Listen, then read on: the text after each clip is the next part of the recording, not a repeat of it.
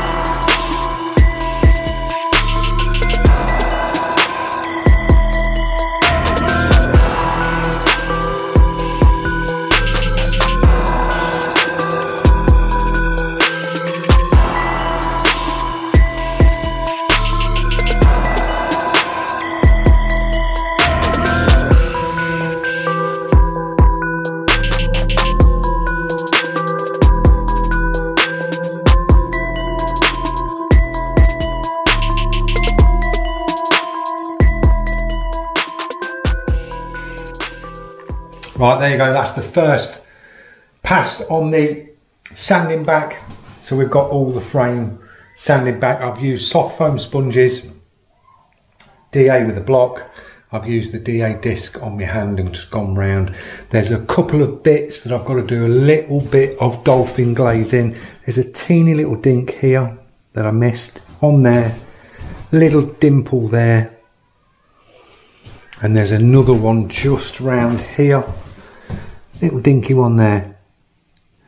So I'm just going to drop a little bit of dolphin glaze on that, fill them in, mix a bit of primer up, dust it over, and then that frame will be good to go for base coat. So I'm going to move on to the forks next. I'm just going to sand these off, guide coat these forks, sand them off, prep them up ready, and then I can get all cleared up in here. As you can see, that's the dust that's come off the frame. So quite a bit, but it's all looking nice, and when you drop the panel wipe on it to gloss it up, it's all looking nice and straight.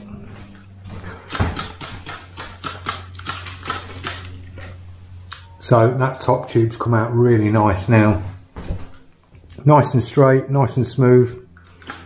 All the rest of it's looking really nice. So this is what it looked like with the clear coat on. Just gives you an idea of how nice and flat that frame's come up.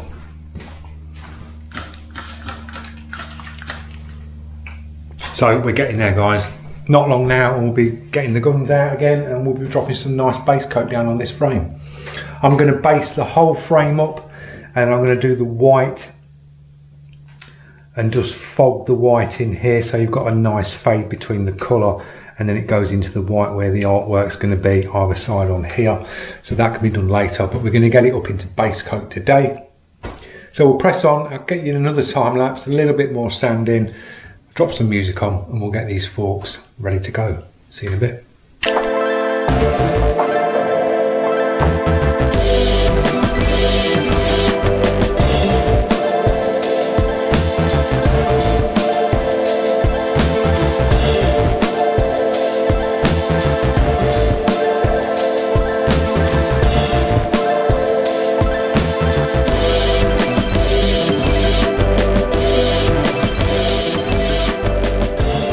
Right guys, we are all good to go. We've got the frame all prepped and ready for base coat. I've remasked all the bits that needed masking out again. Seat tube pieces. We've blocked off the screw holes here. I don't want to get a build up of paint on them threads so you can't screw the threads in. So we're ready to drop the base coat. This is a solvent base coat and it is a Volkswagen colour. It's a nice colour. We've got the forks ready to go, prepped. Now the next stage on this is to clean this down. I'm going to blow it off with the air blower, wax and grease remover, and then just blow it down. I've got rubber gloves on, blow it down, and then just rub my hand over. I've not got any tack rags, but that'll be good enough. Rubber glove on, and we'll just wipe it all down and get this ready for base. So I'll stick you in a time lapse, and we'll get this cleaned up. See you in a bit.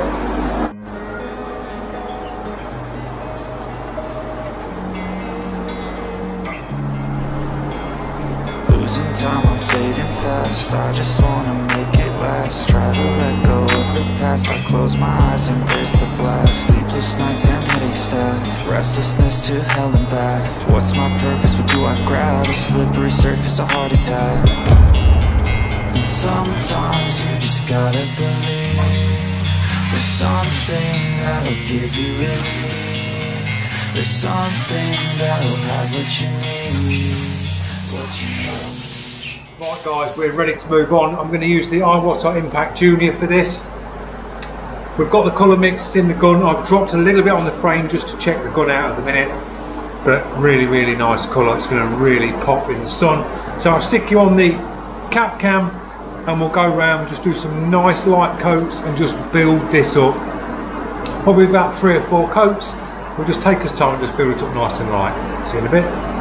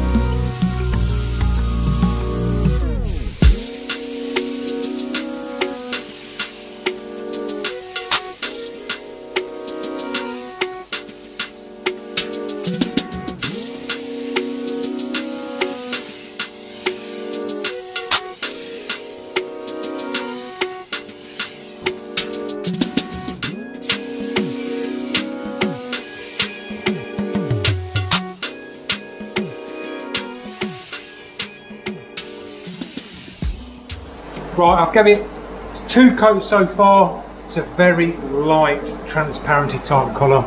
It's going to take quite a bit to build this up. But there we are, guys. It's a really nice colour, I'll give it that.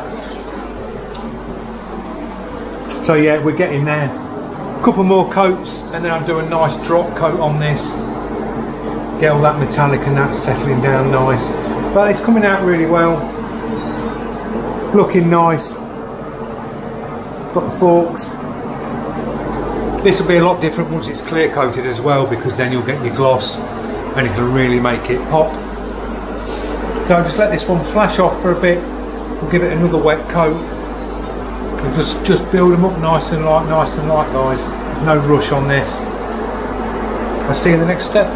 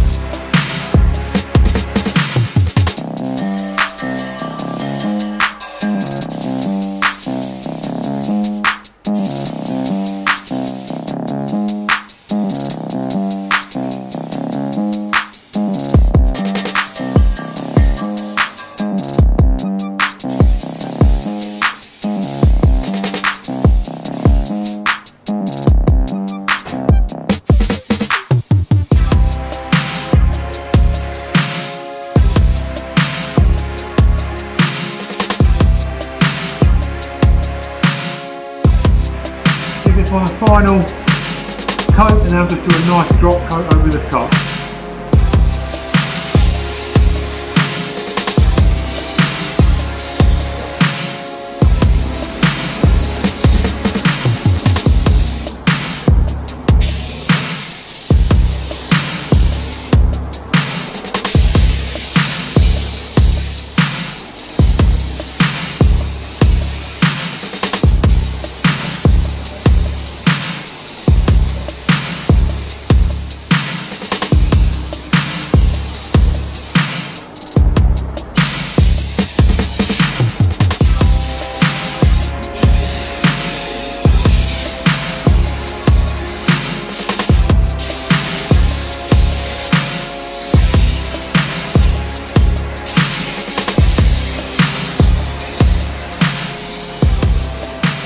We are all done.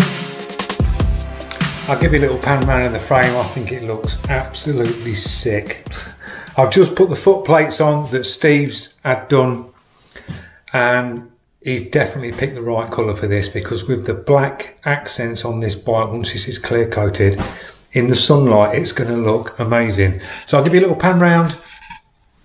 So there we go. That's the colour, and with the black, I just think it looks awesome. You're going to have black rims on this. You'll have the matching forks, and then the crown caps and the bottoms will be in black, which will be powder coated the same as that. But it's come out really nice.